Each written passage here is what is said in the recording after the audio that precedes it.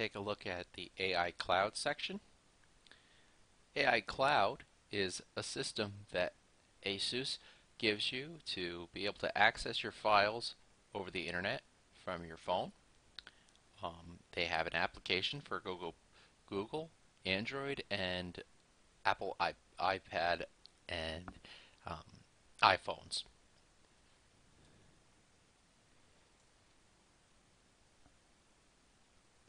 Right here they have the suggestions for how fast your internet connection needs to be able to do certain things. Most people are not going to have enough bandwidth to stream video in 1080p, but 720p or standard def, a lot of people have that kind of bandwidth to be able to do that type of thing, so they can store stuff on their hard drive at home and then stream it over a network connection to wherever they are. Cloud Disk gives you the ability to create a drive that you can access over the internet. First, you have to install USB storage, which I've already done here. Then you toggle on Cloud Disk, and you have to accept the terms.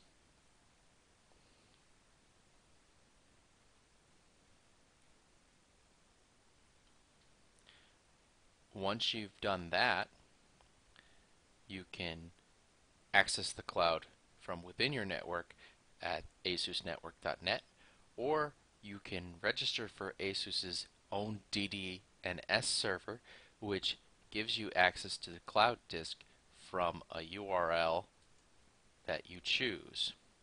So you would click that link and enable the DDNS client. Choose asus.com or one of the other services that are available and put in your host name. So I'm going to put in High-Tech Legion, and as long as it's available, it will give me that address to be able to access my network from outside, because most people have a dynamic IP address that changes every once in a while. So now we could go to hightechlegion.asuscom.com and access the drive that's on the system.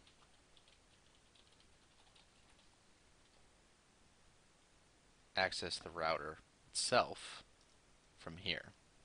So once we've clicked apply, it'll come back and say registration successful, and it tells you here that you can access the network. If you want to access the router remotely, you can click on this link here, though we're locally, so we don't need to do that. If we go back to the AiCloud now, we can actually see that this is toggled on and we have an address here.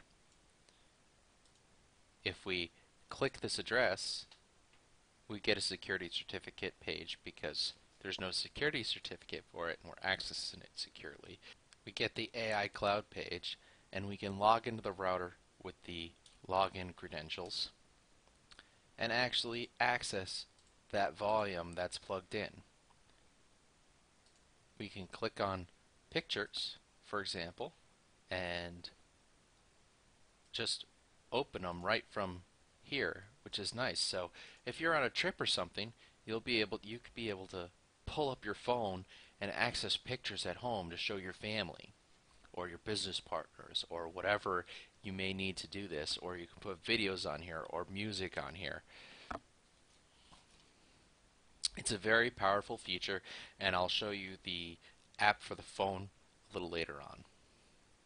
Two other features under the AiCloud section is Smart Access. If we turn that on, it'll actually pull information from the system and put that into the router, so you'll be able to use the user accounts and share folders that are there. It also has a Wake-on-Lan feature, which if it's enabled on your device, you'd be able to actually turn your device on remotely if it's powered off.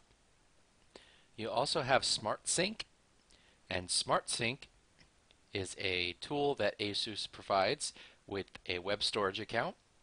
So you would sign up for a web storage account, turn on the cloud disk, which we've already done, and then it'll sync anything on that cloud disk with the ASUS web storage account.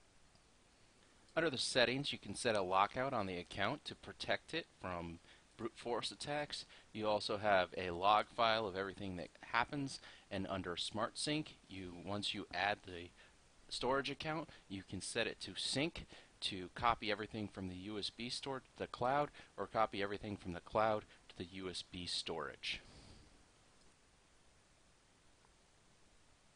Here we have the AiCloud app for Android that can be used together with the AiCloud function on the ASUS router. When you first thing you need to do is you go to the Google Play Store, or you go to the Apple App Store to download AiCloud. And you just do a search for it, and then once you run it, you can connect into your router, and it also shows your local network if you're connected to it. So you can tap into those PCs. You can put shortcuts to specific folders in here, as well as change the settings on the router from here, filter out certain things, and also set up the settings. When you first set this up, you first run it, it asks you for the credentials for your router, and you just type them in and it connects up right away. There's no major setup to be done with this at all, other than turning it on the router itself. I hope you enjoyed the video overview of the RT-N66U router from ASUS. Please don't forget to subscribe to our YouTube, Facebook, and Twitter pages, and check out the full review as well as others at www.hightechlegion.com.